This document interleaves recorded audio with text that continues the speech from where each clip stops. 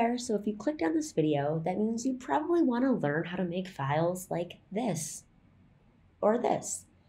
My following videos will focus on specific topics and go more in depth. If this is something that interests you, hit the subscribe button below and hit the little bell to turn on notifications. I'm going to show you my process for creating an SVG inside of Adobe Illustrator. Now, I've just grabbed a bunny that I found online, but if you want to create an actual custom SVG, you can rough sketch something on paper, on your iPad, and bring it over here. And when I say rough sketch, it can be rough and messy.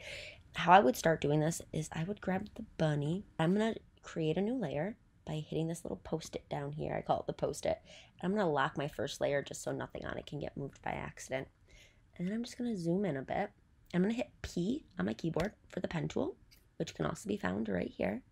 And I'm just going to start dropping some anchor points.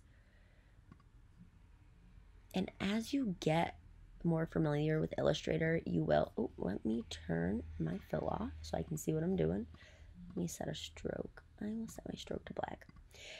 You will know where you want to set your anchor points. And it took me a little bit of time to figure out where I'm going to want them. But I promise you, you'll pick it up quick and it comes to you. And I can do a whole tutorial explaining some little tips on knowing where to place them.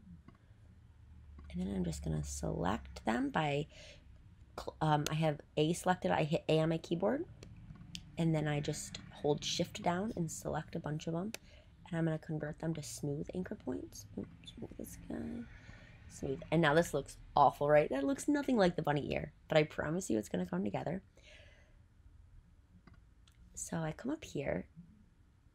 And so all these little points, let me first show you paths and anchor points. That might help explain it a little better. So when you have an SVG like this, how the machine knows where to cut is paths and anchor points, right? So in here, there's all these little dots and squares. All these squares are where your blade knows to turn at.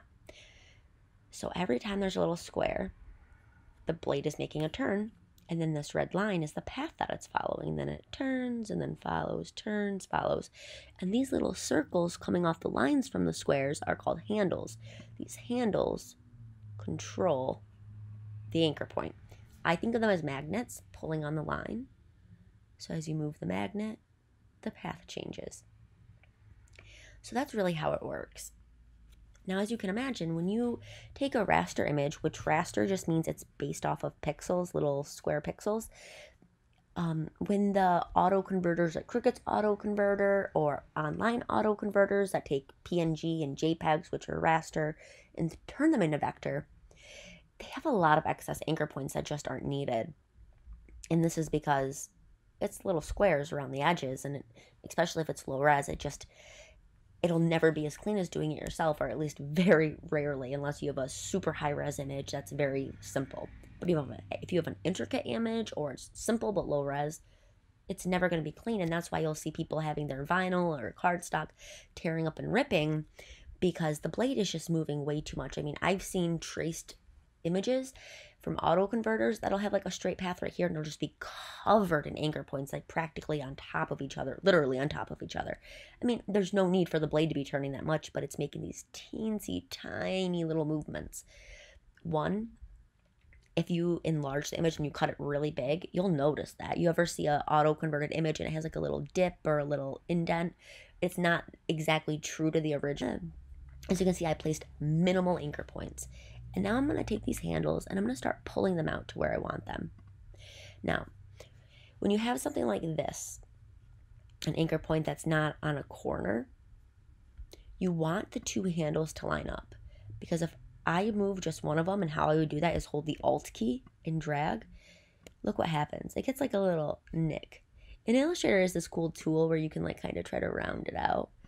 But I mean, and it places more anchor points for you. But I mean, it's still not the best, right? It's just not the best. But it's nice that it tries to help you. So I'm just going to hit Command Z to undo. And I'm just going to make sure that I keep them lined up. And I'm not going to hold Alt and move just one. So now I'm going to come down here. Bring this in a bit. Now here, this is going to be a 90-degree angle. So I do want the handles to not move together. So I'm going to hold Alt and then click, bring this. I'm just going to get rid of it because I want it to be a clean 90-degree angle. And again, I'm going to hold Alt and bring this one in. And now it's nice and clean there, but here is a little rounded, just like I want it. And then I'm going to zoom out, and I'm just going to bring this one in, come up here. And again, I'm just going to go around this, and I'm just going to work at it. Make my adjustments as I need.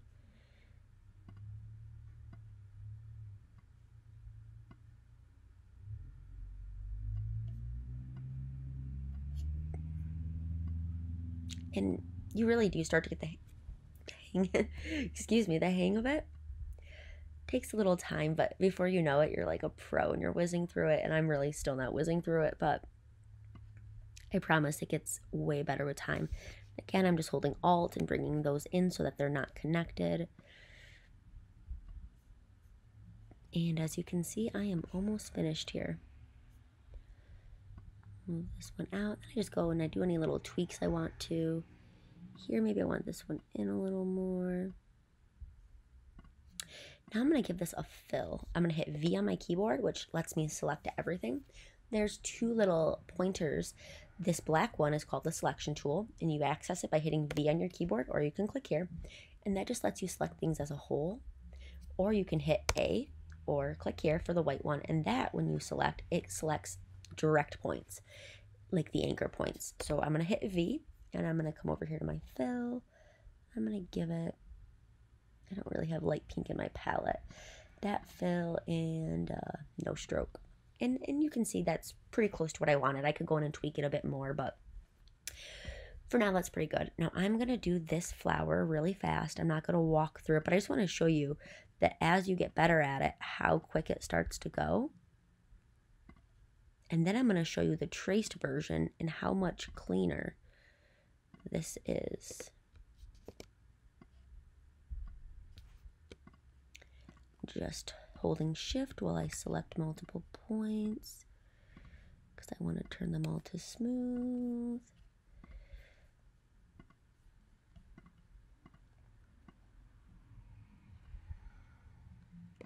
Holding Alt so I can move them separately so the handles don't move together.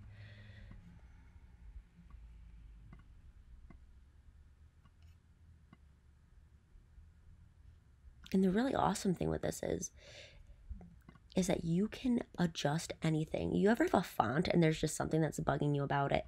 I had the issue today where the capital letter in the beginning of the word, or it was actually a name, it didn't have like a connector to the rest of the, oopsie, Command Z is undo. It didn't connect to the rest of it, right? And I wanted it to connect, so I literally just made it connect myself.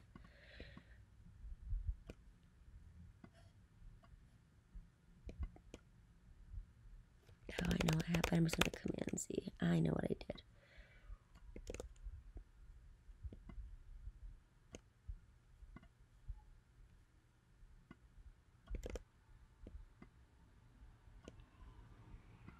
I have that happen once in a while.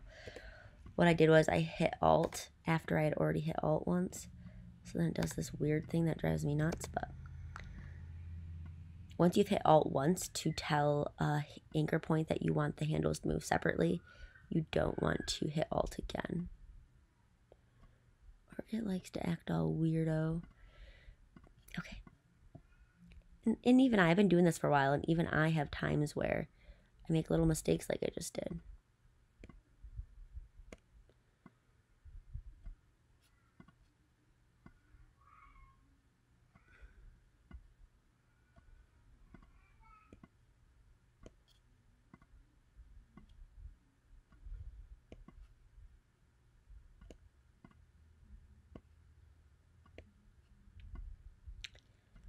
Okay, and as you can see, I mean, that's pretty close. I can go in and tweak it a bit more, but it's pretty close. You can work through these shapes really fast. Now, why this is ideal over a trace, I'm going to go back to my, oh, let me show you, I take out the center. I would just grab the circle. I mean, I could draw it with the pen tool, but the ellipse tool is a lot faster. This little tool here does multiple different kinds of shapes. The ellipse is the circle.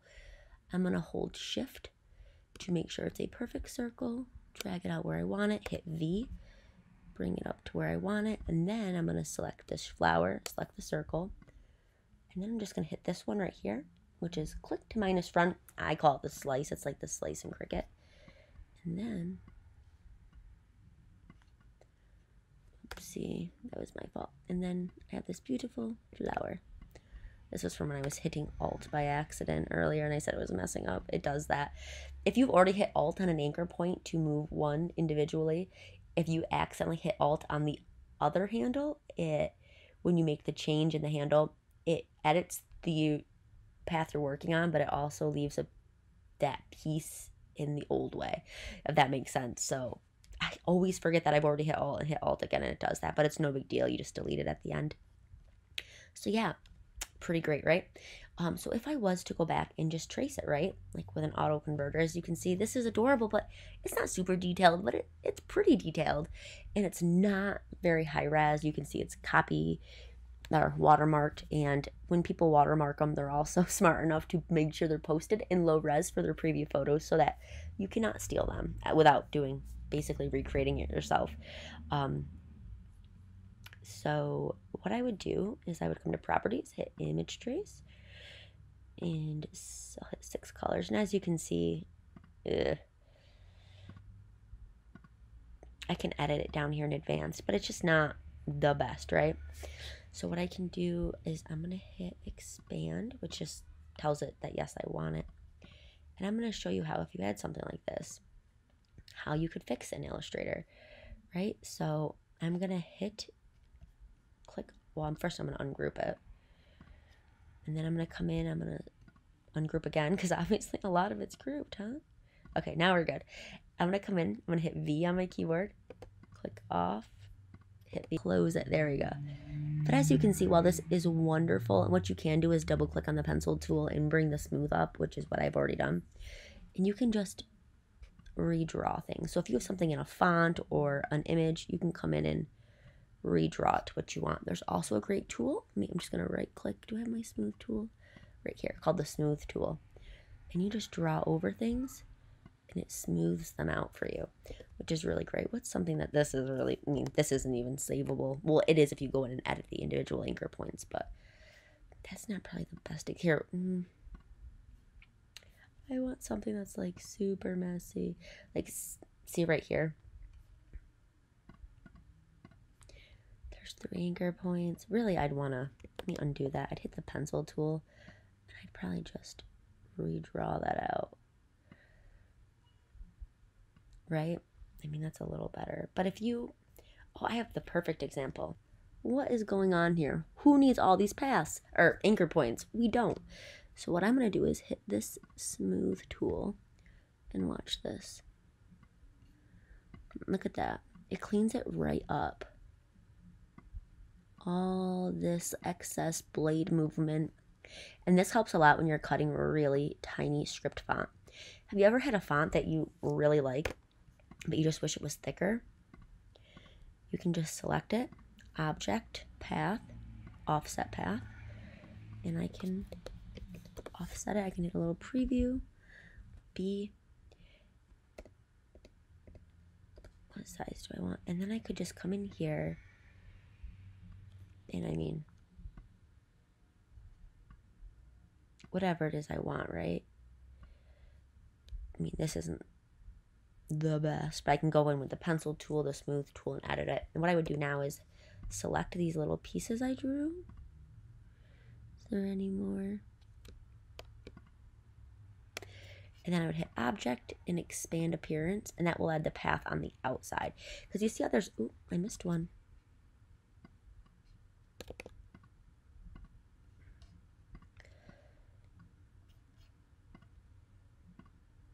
You see those paths when it was just in the center?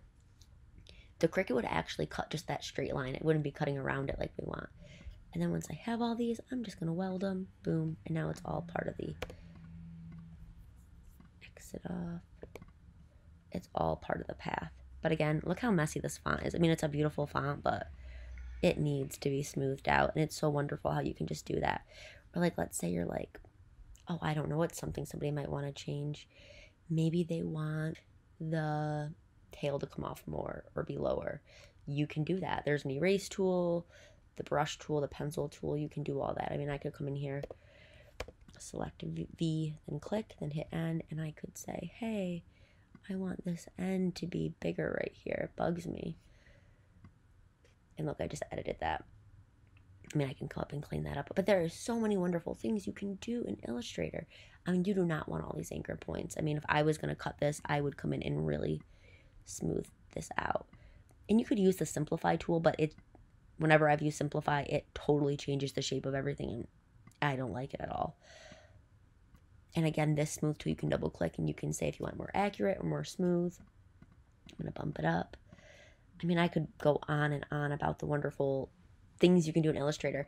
Why I prefer Illustrator over Inkscape is the smooth tool, which I just showed you, and the pencil tool.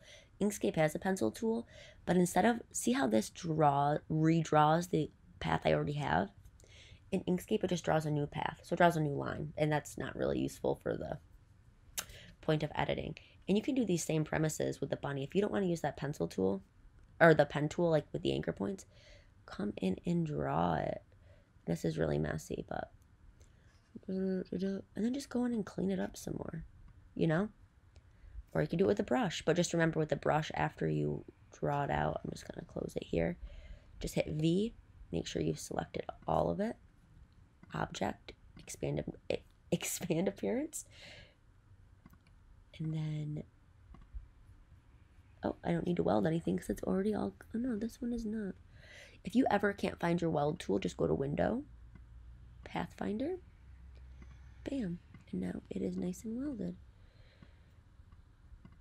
And I could come in with the pencil tool, oh, let me select it, V, click N, I could be like, nope,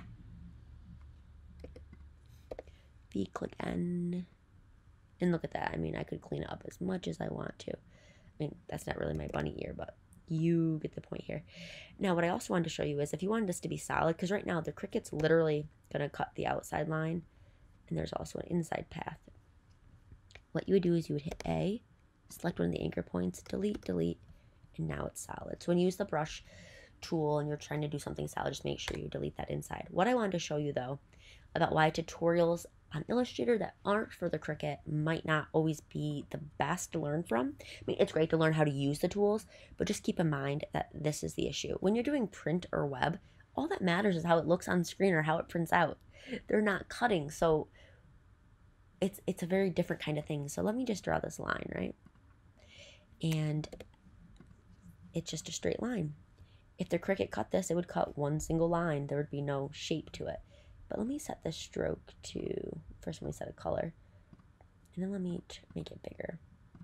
Now, if you saw this on screen, you're going to be like, oh, it's going to cut me a rectangle. Great. It's not. All that matters to us is this path right here. Cricut's going to cut this path. And I've seen it happen to people. They're playing in Inkscape. They're playing in Illustrator. It looks great on screen. They go to cut it. It isn't cutting at all like what it looks like on screen. Always pay attention to your paths. That is what matters. This path. That's why I like to take my stroke and turn it off, because it does not matter. Instead, I would add a fill. There's nothing to fill here, but that's what matters. Hopefully that explained what Illustrator can do for you.